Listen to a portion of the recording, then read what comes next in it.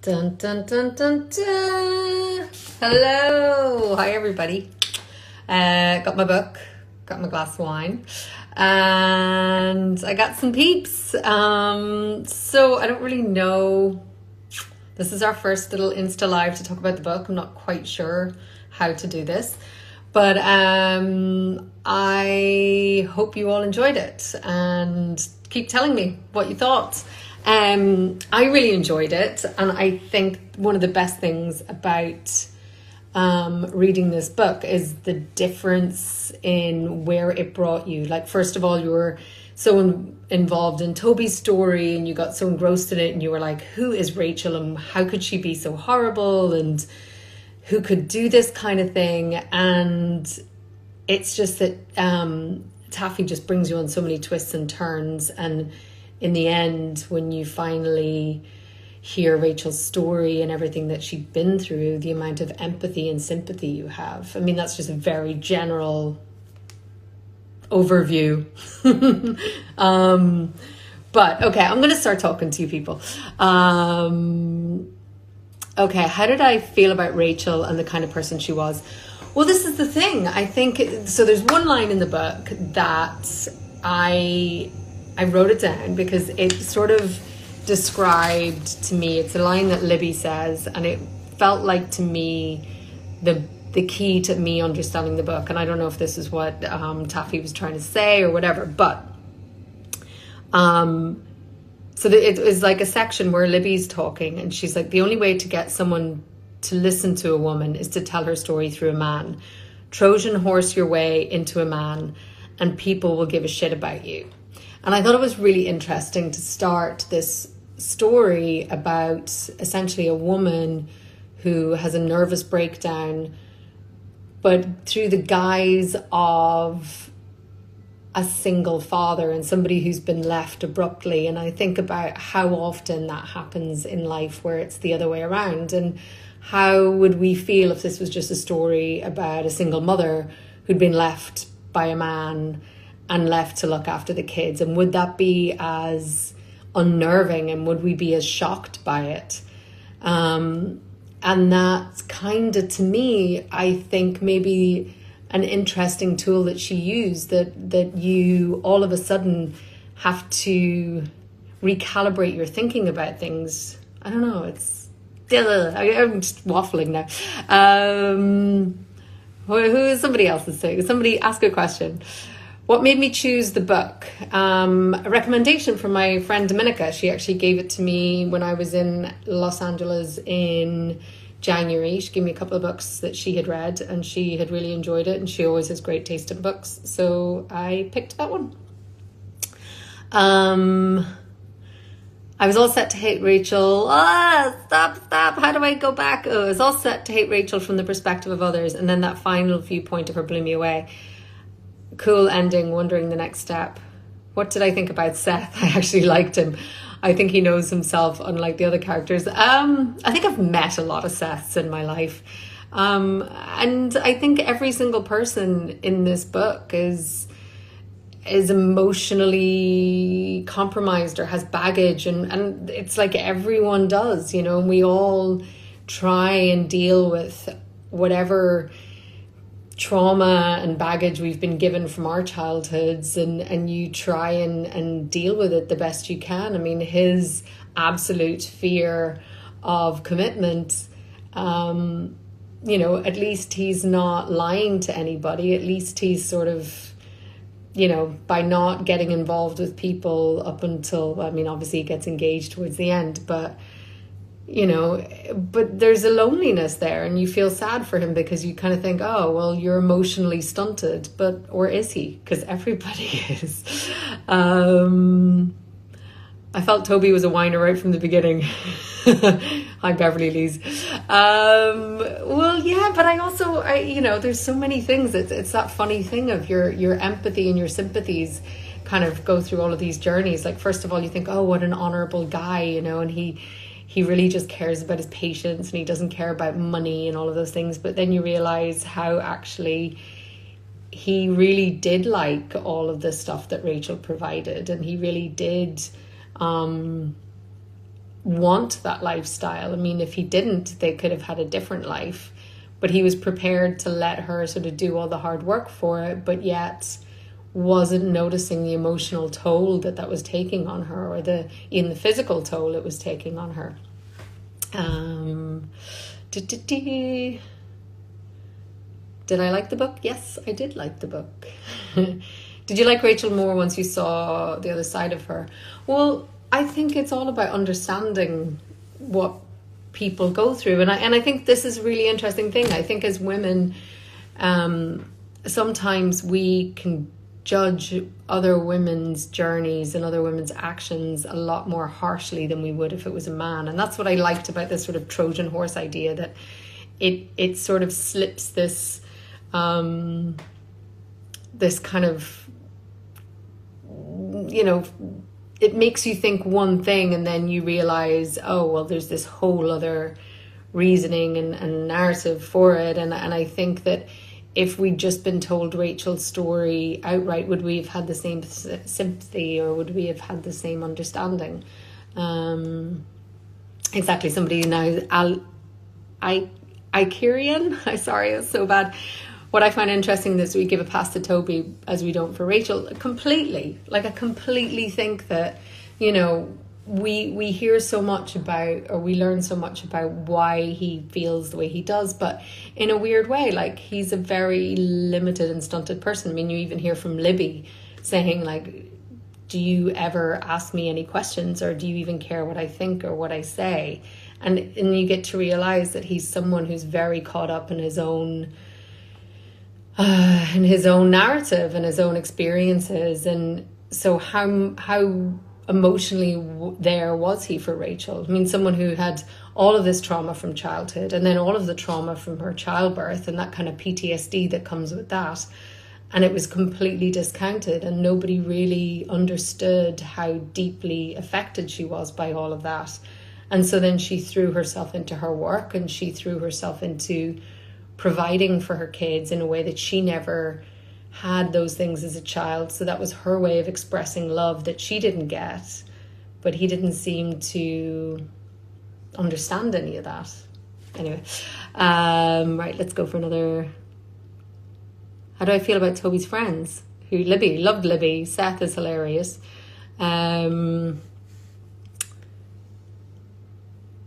Why she chose to use Libby as a narrator? Any insights on that? No, I mean, I did do a little bit of reading on Taffy, and I guess Taffy is a journalist, also is a novelist, but does a lot of the similar work that she gave Libby, lives in New Jersey. So I wonder if it was I wonder if in a way that's a character that sort of speaks for her and speaks for her own experiences, and is a way in for her to sort of give some particular insights. I don't know. We'd have to ask Taffy.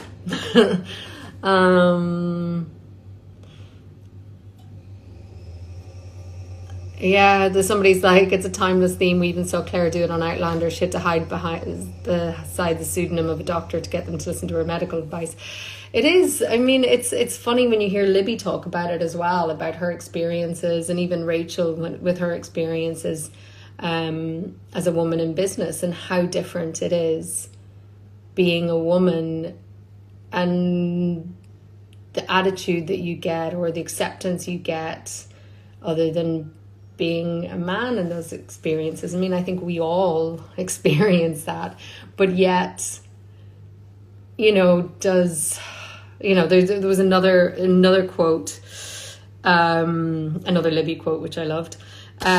All humans are essentially the same, but only some of us, the men, were truly allowed to be that without apology. And I think about that line a lot. Because I do think, you know, I watched, and I don't know if anybody is a fan of hers or not, and I think I was always sort of, you know, off to the side, like never a huge fan, always wondered, like, obviously I'm not American, but, you know, a casual observer of hers, but never like such a huge fan. But I watched the Hillary documentary series recently, and also it was really interesting, just the double standard and the double, I don't know, just the work you have to do. You have to be twice as good. You have to be twice as nice. You have to be twice as attractive. You have to be twice as controlled, but you can't be too controlled because you also have to be really personable. And it's just very interesting to read those passages about Libby's experience working at a male magazine or a men's magazine, and also Rachel's experience being, an agent and starting her own agency, or why she was overlooked for that promotion. So, okay, let's go for some more questions. Hi,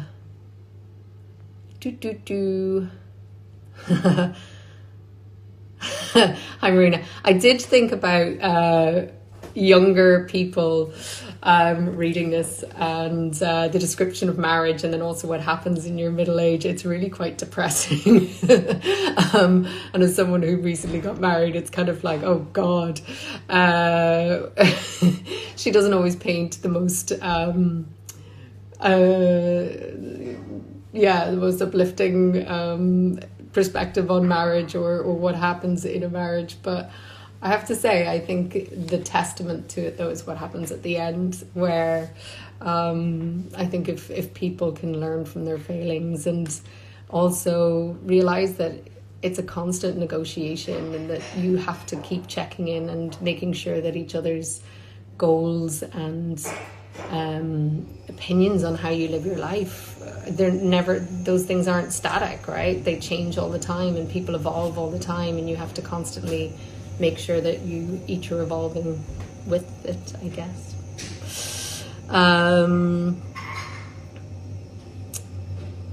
Jesse L. James, I hope today's dating life is not actually accurately represented in the book. Well, I don't know, but yeah, I think it is. It's pretty grim out there.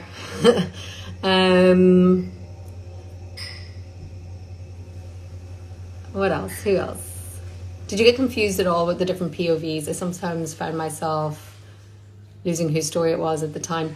I think in the beginning I was a little confused, but in the end I do think that they had quite distinctive voices. So, and I actually loved when I was reading some of Libby's narration. I think her voice was particularly very clear, and then also with Rachel's, it was quite different, I think, to Toby's.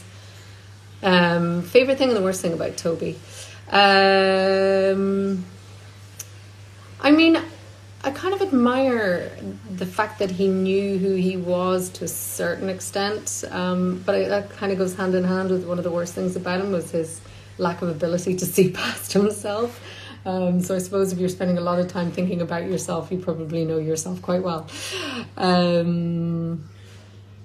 How would you like it to end?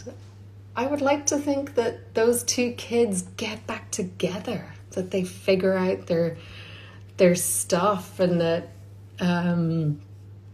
Toby can be a better man and Rachel can be a better woman, and that together they can be better partners to each other. Or not, I don't know. I feel like this book really showcases how childhood trauma can influence relationships throughout your life, 100%. And I think that that's a huge thing as well, that untreated trauma never goes away, and that it just manifests itself in different ways. And I think in some ways, the longer it is before you really work on it and deal with it, it can actually get worse and worse, and it will come out in ways that you just never really expect. That's why therapy is a very good thing. I highly recommend it. If I could buy the rights to a book and turn into a film series, would you do it? And I've tried to. I think Reese Witherspoon owns the rights to every single book in the world right now, though. But yes, I would love to. It's so if you have any recommendations, send them my way.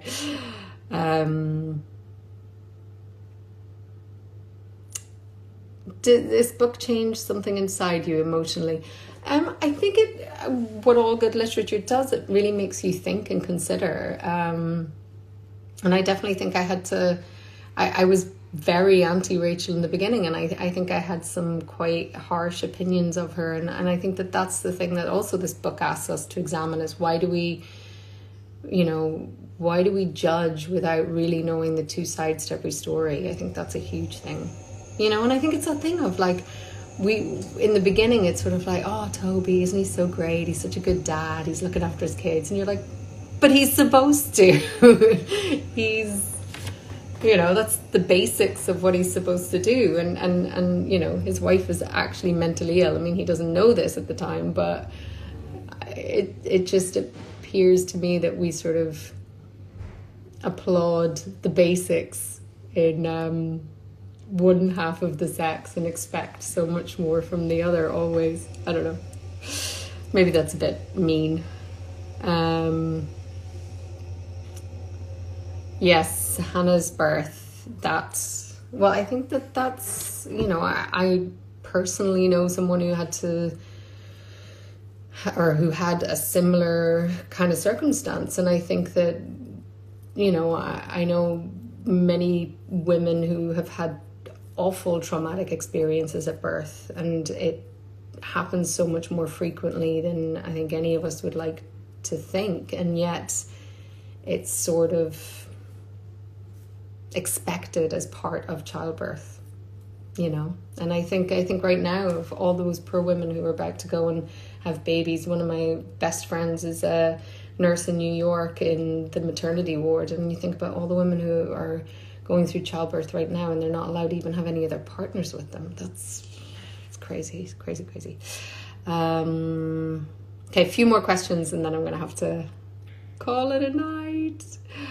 And also I want to ask about next month's book. I've got a couple of suggestions and maybe we can read all of them, but there's one of them I really want everyone to read. I just don't know if it is translated into other languages, and I was trying to find out online, but I can't see.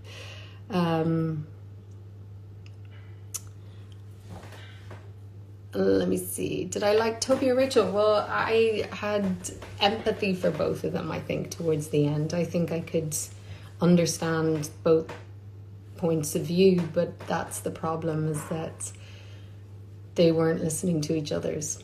So,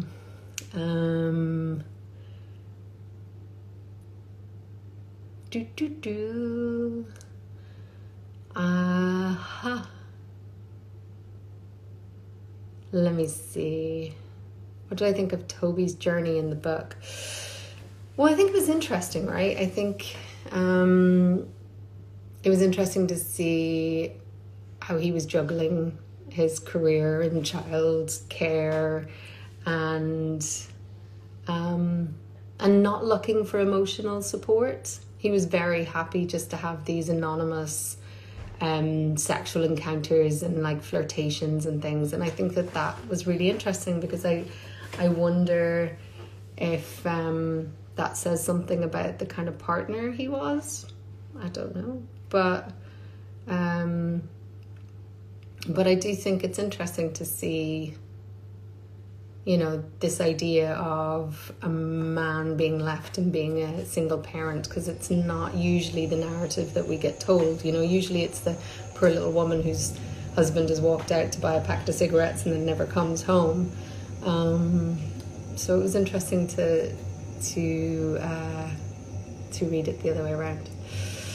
All right, I'm trying to find more questions. I've lived in NYC and I love the detail of the places I've been, but then kind of thought this was sort of elitist maybe, when I realised not many people others know. Well, I lived in New York for a long time and I definitely did not live on the Upper West Side. I was in my 20s and I definitely had more of Libby's 20s experience than that. But yeah, it's a very particular experience of New York that she's writing about. Yeah, I mean, I don't really relate to that New York, but I think it's not really I think it's the relationships that were sort of, and the sort of personal experiences that are more relatable rather than the things around it. Where do I think Hannah will end up? I don't know, but I felt so bad about the whole summer camp thing. That's awful. And again, she gets sent home for sending a tried to call me. She gets sent home for sending a photo, but the boy doesn't get punished. What's that all about? What is it all about? Let's see. It's interesting that Libby never liked Rachel until she heard Rachel's story from her own perspective. Well, don't we all do that? I mean, don't we all tell our friends our side of things? And, you know, usually, and I know I do this for my girlfriends, you sort of see things for them and you're their champion and you kind of defend them. But there's always two sides to every story, and that's the thing that we have to remember. You know, nothing is black and white. Nobody is perfect, or not one person's always right and the other person always wrong. How do I choose my books? I don't know. I mean, I read a lot. I usually, what I like to do is go to a bookstore and wander. And, you know, some of the best bookstores will put up recommendations. One of my favorite in LA is Book Soup or Skylight in Los Feliz, but I'm obviously not there. So now I'm either going on my own shelves or I'm buying online, but I really don't like buying from Amazon, but kind of have to at the moment.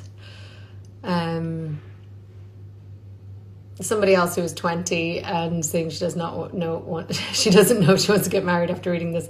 It's really not that bad. There's many great things that come with it.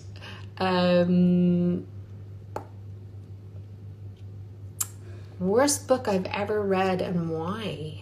I don't know. Usually if it's really terrible, I put it down. I don't bother finishing. Thoughts on the ending? I actually really liked it. It's a hopeful note. I don't always need that in a book, and I didn't expect it, to be honest, because I thought the rest of the book was quite sort of like very real and harsh and sort of, you know, there was no looking at things through rose-tinted glasses, really. So when Rachel goes back and stands in the doorway, kind of sort of, I needed it. I needed it in the way the world's going on right now. I really did.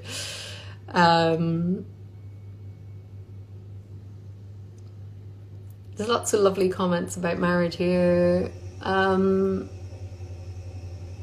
What do I think about Toby seeing so much of himself in his son and Rachel and his daughter? I don't know. I mean, I don't have kids, so I don't know if that's a common thing or if there's some kind of like, just because it's easier, because obviously his son is his son and, you know, it's much more recognizable than having to imagine what's going on in his daughter, female's mind. Could you choose a book that is in Spanish also next time? Okay, so let's talk about next book, because I am going to have to go in a couple of minutes. I have two here.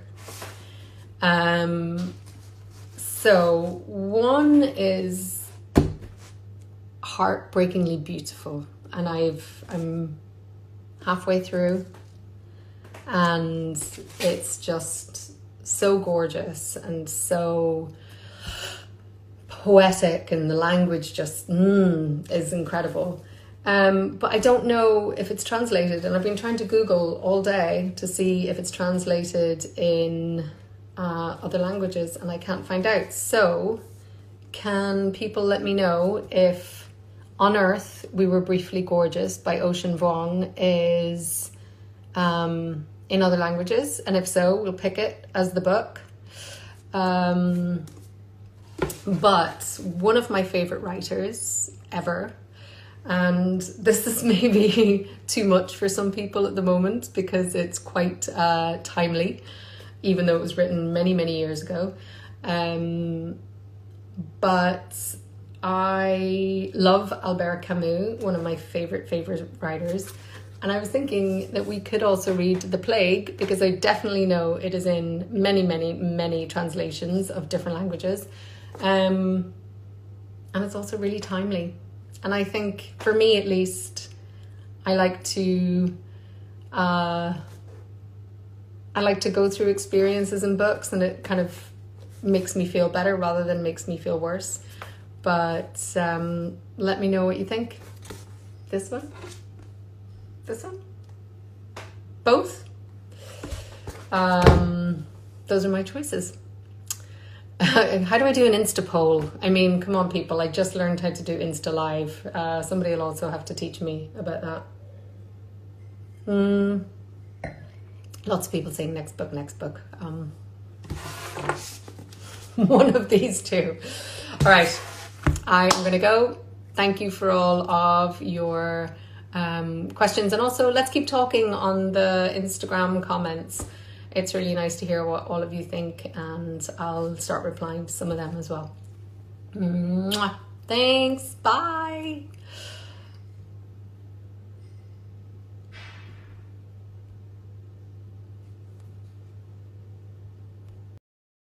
There it goes. Yay! Sorry.